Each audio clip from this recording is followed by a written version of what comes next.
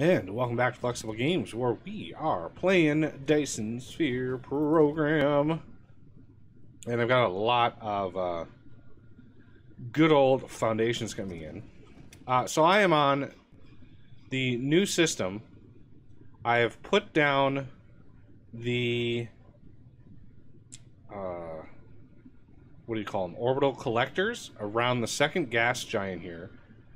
The other gas giant is already getting siphoned. So this planet here, this is going to be deuterium. All right. So yeah, I've already put the things around here. I've already put the solar panels around the whole planet, and I've got a nice little area ready for fractionators, which we have in large amounts. We have a lot of fractionators available. So I'd like to try to get a setup here that's decent. And we're going to have a limited number of fractionators per loop, because I want to try to maintain and keep them as saturated as possible. The more stuff you push through a fractionator, the higher rate of deuterium you're going to get out of it. So if we line all these up, right, and we say like plus, plus, plus, okay, that is 15. Okay, now, oh, you know what? Yeah, let's, I don't think we have to set a recipe. Yeah, I'm pretty sure we don't have to set a recipe. So if I did 20, so plus, plus, plus, one more, that should be 20.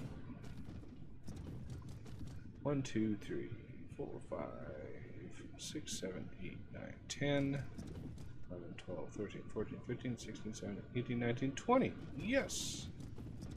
All right. So now we have the deuterium output.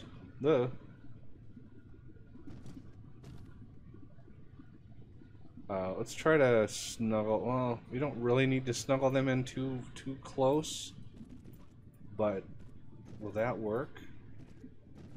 That will work. Let's get that stretched out. I really wish copying and pasting also copied the belts. That would be nice. There's a little hitch in the game every time I add a belt. Not a good sign.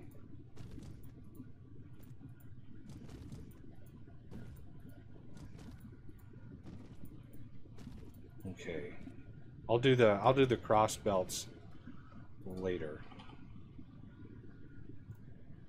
We'll just make sure.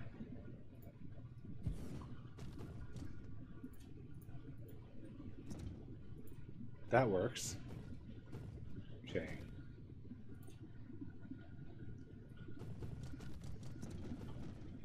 Then 1, 2, 3.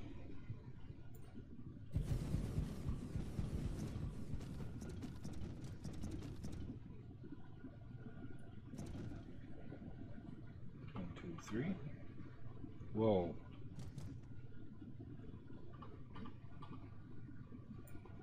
Well, I wonder if it saved my previous... Yeah, I bet you it saved it. Okay, come on.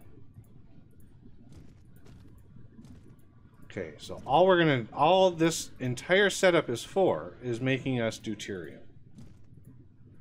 Because if we want to increase the deuterium, deuterium power packs, we're gonna want a lot of these. So I'm thinking one loop. Okay, so these are gonna loop around. We're gonna raise it up. We might have to raise this one up.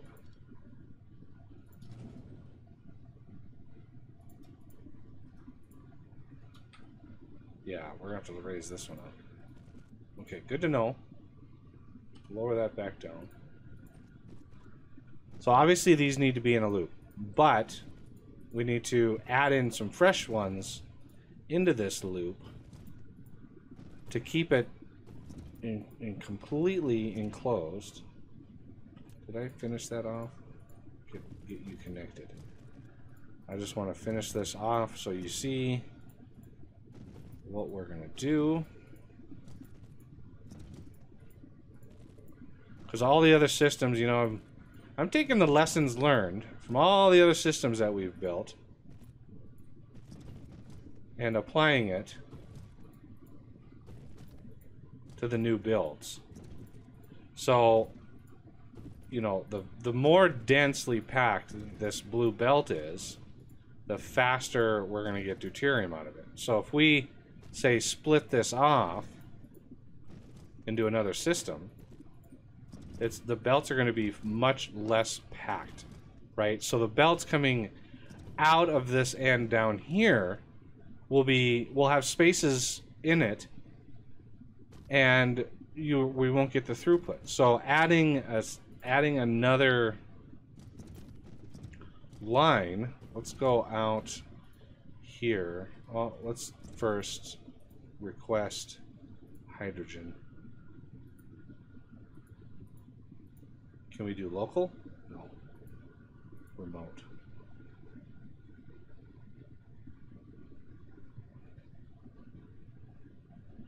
Now, are they heading to where we want them to? I guess not. Where are they headed to? Oh, they're going way over here. Really? There wasn't any close, huh? Well, at least I know that we've got a bunch there. And these don't have any... Oh, they don't have any inserters. Sorters, I should say. So let's see if we can find...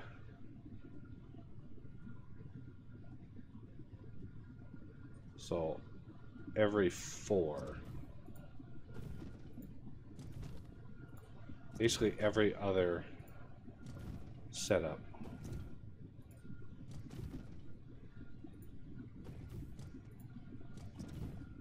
Like so. And that's one of the reasons I made sure there were spaces in between to make sure that wasn't too bad.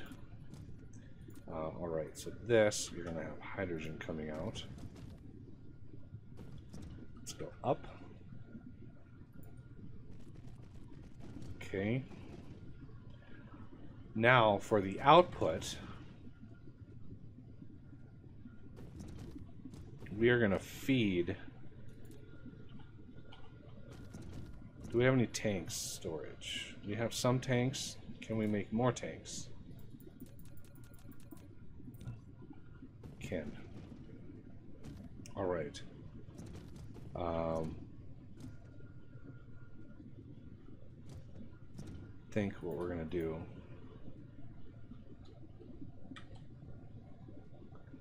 is slide in right here. Yeah, they don't have power right now. All right, so these, well, I'm going to try to put them into here. So what we're going to do is I'm going to have 2 setups up here.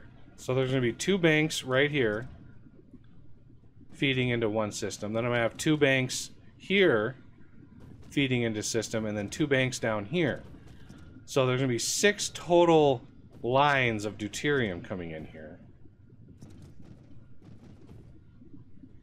So I think right here is going to be one. Right here is going to be one. And here.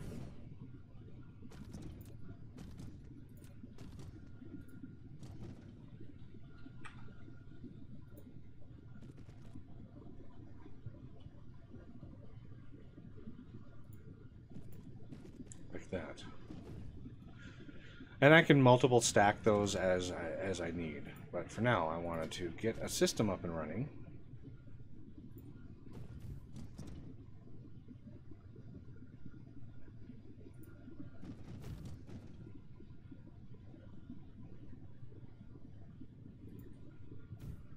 There we go. So yeah, they have an internal buffer of what, 30 is what they want. And once they have that, things just flow the way they flow. So that'll eventually all build up. So to replicate this is relatively simple. You just do this.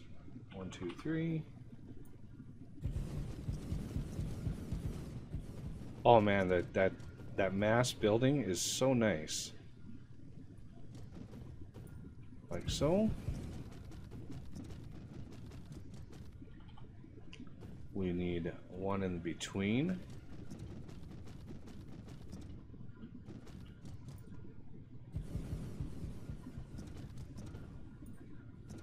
Like that.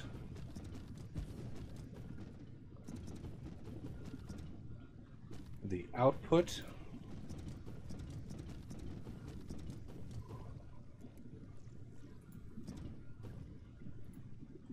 Lot of like belt snap points in here. This is going to go right in to there.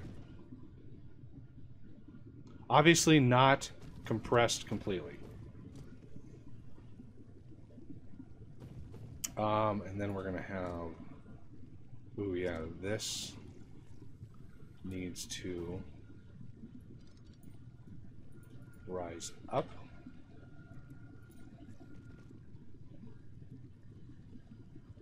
And back down again. So we can go over this belt. Alright, so now we're going to need another line of hydrogen out of here.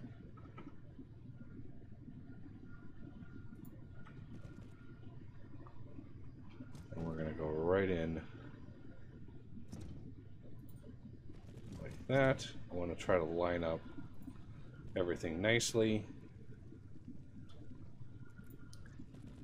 Filter right into there.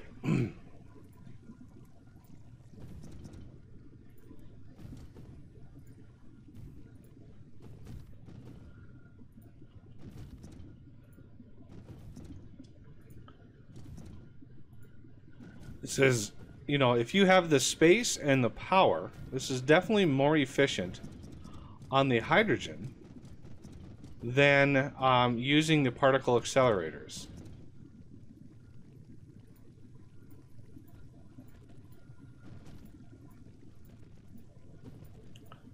Because particle accelerators, you know, guarantee you're going to consume 10 to make 5. This, if you've got the, you know, the space,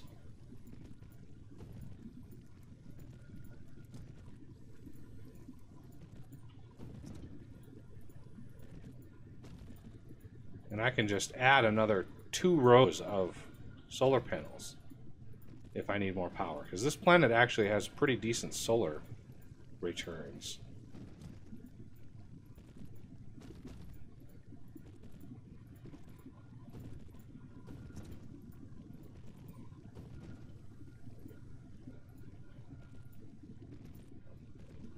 Bingo.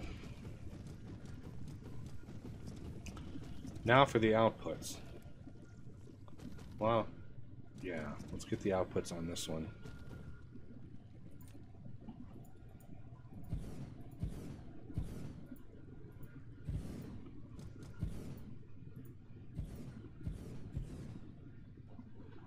A lot of deuterium storage.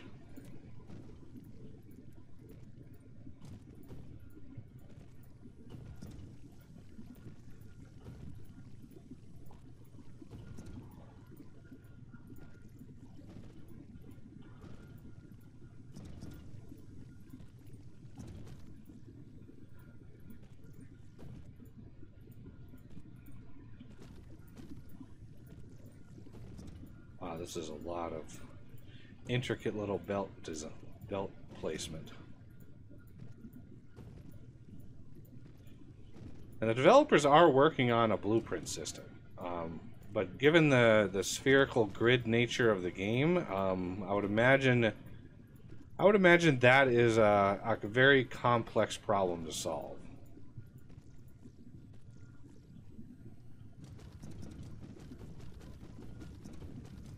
Here we go. Now, if it turns out, okay, it looks like, yeah, once they're all empty, everything is fine. I could even probably add another bank into this one to max that belt out, but again, I really don't want to. So, the other thing we're going to have in here is deuterium. There it is. And it's going to be a supply. We don't even have close to 10,000 in there. I think this whole thing holds 10,000. And we're actually not chewing through that much hydrogen. I mean, yeah, we're chewing through it, but not in such large quantities. If we were setting up particle accelerators, we would be using a vast amount of, yeah, we'd be using 2 a second for each crafter. That would be a lot of hydrogen. Oh man, so much hydrogen. But this way, I mean, we're getting, it's a 1-to-1, but only a 1% chance. So yeah, it's time consuming, certainly. But that's one of the reasons why I brought 10 stacks of fractionators. You know, it is what it is. So, plus, plus, plus.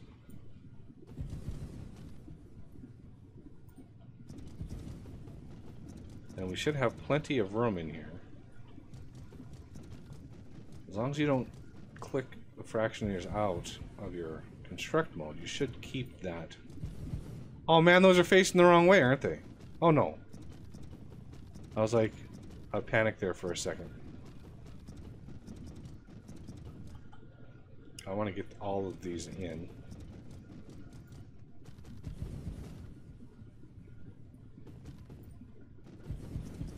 I don't know what the, you know, best ratio is or anything like that, but you know, this is working for me.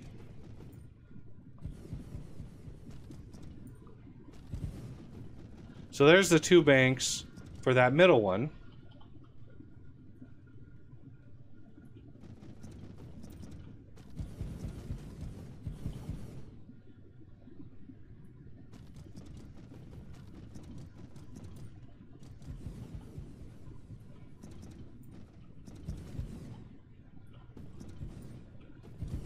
Alright, I think they'll fit.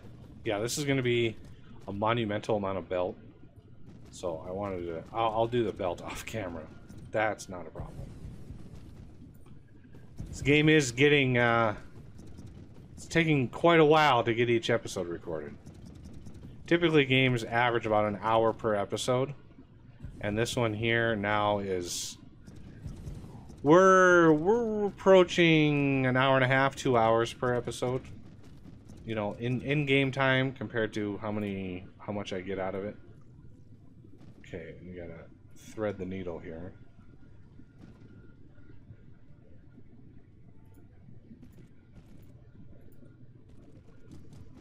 And then this one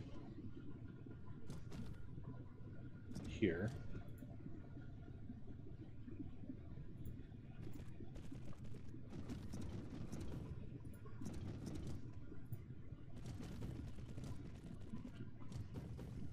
This is a lot of fractionators. Like, I don't know. Has anybody out there built a system as big as this? Or bigger? Have you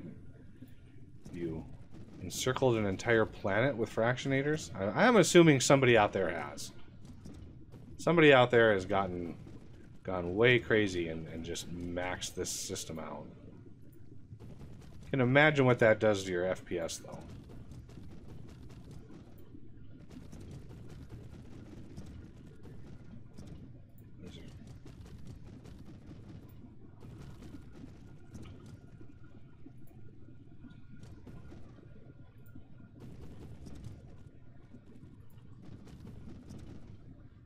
Alright, so this system here, again with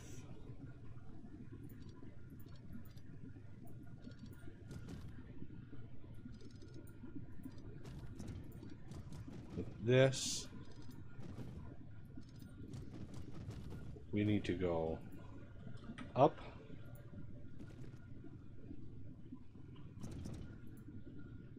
up, up, up. And can we then go down? We can. No.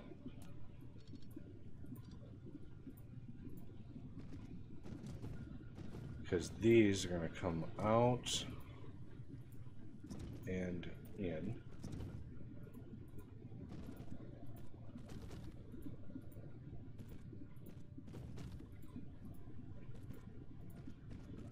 All right.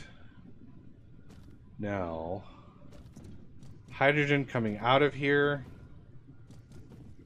that's going to be tricky. Because what I want to do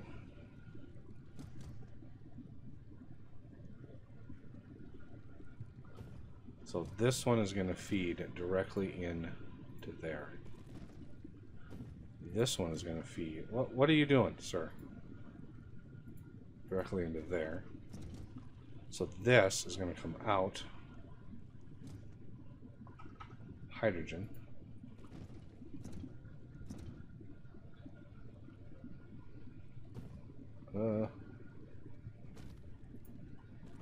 Up. And then in. Like so.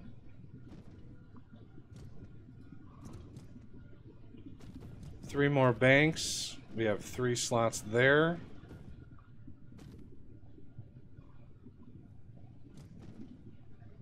Okay. Look at that. Look how much deuterium we've already got. We've got a decent amount of deuterium already. And that's just, you know, one set of those things operating. Now imagine when we get these two going, it's going to be pretty impressive. Okay, so these are going to be here to here. Here. Oh, I could just join them up there. Fairly easy. Oh, autosave. Yeah, okay. So I think this other hydrogen over here, we're going to have to come out and then feed in over here. So let's do that. Here, hydrogen. There, up.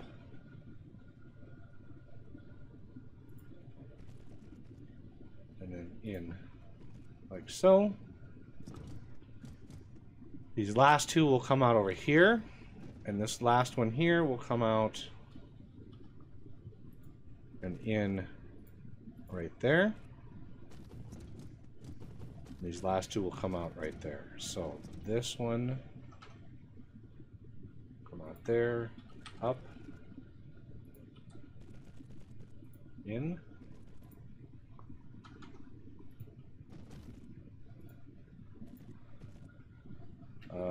Yeah, you're gotta be. You just can go straight in. Nice.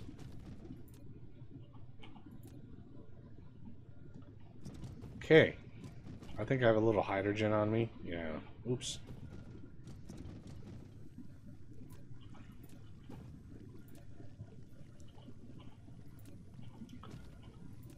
Yeah, I can't manually stuff hydrogen in there. All right, there's a lot of belts to do in here, but I think we'll manage and end the episode actually on time this time. Wow, because you know, it's so easy to lose track of time. But yeah, I'll get all of this stuff up and running in between episodes. A lot of belt to place. Should have enough. Should have enough. As far as power goes... Wait, what? What's going on here? Okay, there it is, down here. I was like, power load 0? Oh, down here. Right. Alright, well, that's going to do it for this episode, and I thank you for watching, and I will see you next time.